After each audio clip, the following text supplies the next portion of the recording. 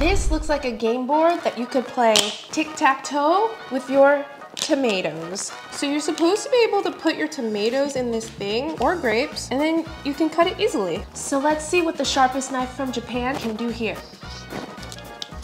It just glides right through. You can even cut them smaller by going this way, but like, why would you? Already cut, oh, diagonal, I like it. This one didn't do very good because I didn't put it in the middle. But I can see this coming in handy for salads and stuff in the summer, so I'm gonna give this 8 out of 10.